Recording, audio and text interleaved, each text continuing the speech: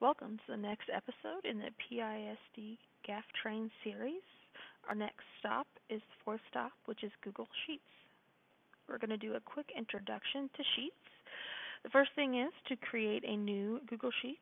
You would go to New and then select the Google Sheets app, or you can open an existing Sheets file by clicking on it in your drive. The File menu allows different options. You can share from here, make a copy, move to a different folder, put it in the trash. You can import. You can see your revision history, spreadsheet settings. You can download it as different file types, and you can publish to the web. The Edit menu allows you to cut, copy, paste, undo, redo. You can also delete rows, columns, and certain values. The View menu allows you to freeze certain rows or columns. You can add the grid lines or take them away. It also will show you the formula bar. The Insert menu allows you to insert rows, columns. You can insert comments, different functions, charts, images, links, forms, and drawings. The Chart editor will come up, and then you can choose what type of chart you want to create. You will need certain data highlighted before you can create a chart. You might want to insert a drawing when you want to format text and images or shapes within each other and you want it to look a certain way, and drawings are great for doing that. If you want to insert an image, you can upload from your computer. You can also search your Google Drive. So you click on Google Drive and then you select which folder you want to look in, or you can just search from here.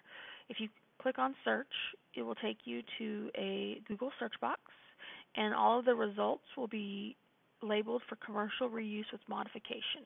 So you can use them and modify them as needed without breaking copyright. The Format menu will allow you to decide how your numbers look, whether you want percents, time, currency, font size, and different formatting of the font, bold, italics, underline. You can also align things or merge your cells or wrap your text from here. The Data column is where you will sort your data or name your ranges or protect sheets and ranges from here. In the Tools menu, you can create a form, you can check your spelling, you can do notification rules, you can choose if you want to be notified when changes are made or when a user submits a form. When you create a form in Google, all of the responses can be shown in a Google Sheet. So if you do a form, then you go to the response Google Sheet, and you can decide when a user submits a form that it emails you right away, or you just get a daily email saying how many people submitted. The Add-ons menu adds functionality to your document. Flubero is a great one that will actually grade responses in a form for you. GMath is great for math teachers to help you type out those complex equations and have them look exactly like you want them to. The toolbar at the top kind of combines some of these more popular features, such as formatting your numbers, your fonts. You can also merge cells, wrap your text, your alignment. You can insert functions. You can add comments. You can put in charts and images. If you're going to comment, it's also got the comments button at the top of the page, and then it opens a box where you can comment. From the Share menu, you can choose certain people that can then edit, comment, or just view your page, or you can use the link, and when you're doing link sharing, make sure that it's on the specific one that you want, to whether you want it on just for Prosper or you want it public on the web.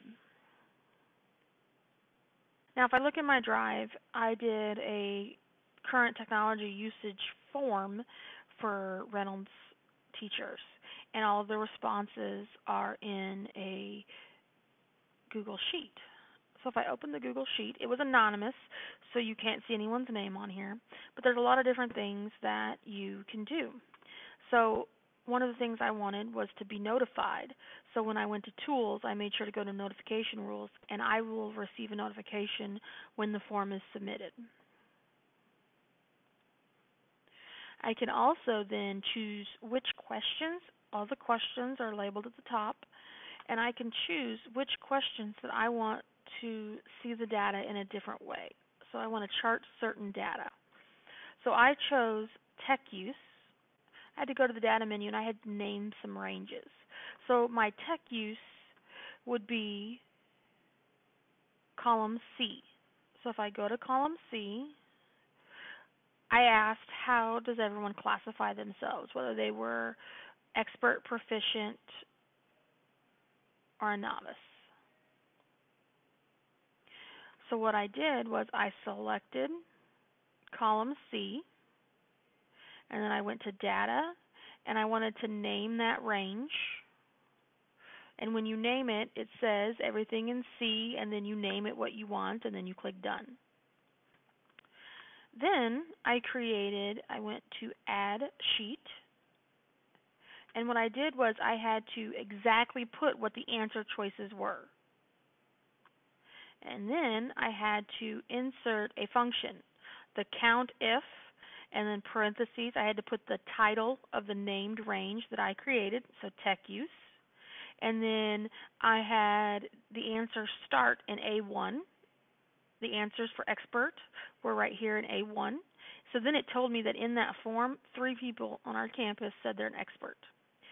So then with proficient, I inserted the function and all I changed was A2 because it's in cell A2.